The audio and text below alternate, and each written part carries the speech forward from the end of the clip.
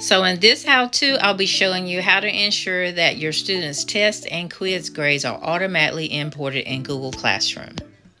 Here is a quick assessment, also known as quiz.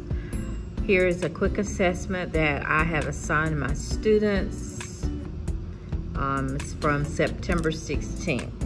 So all you have to do, click on those three dots beside it.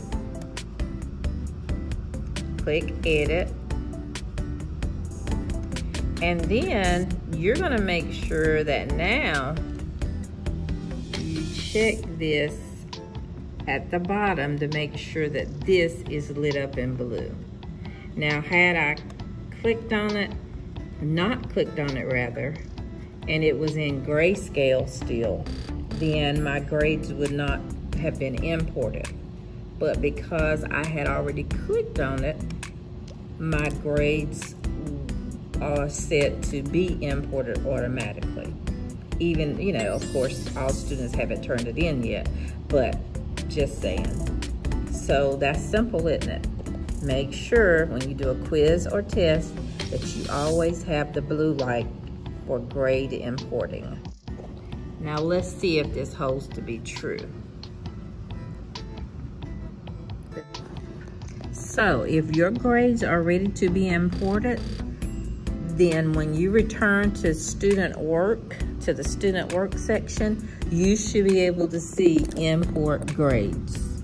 You should see that there in the student work section.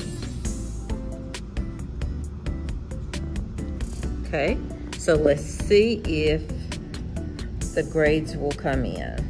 All you have to do now, because you see it there, is click on it.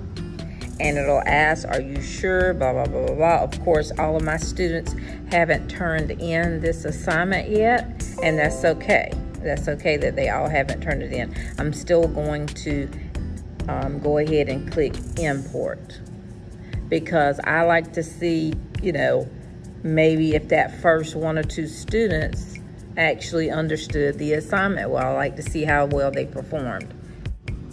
With that being said, having clicked on import grades, just gonna slide over here, and this is the grade for that one student who has submitted her work.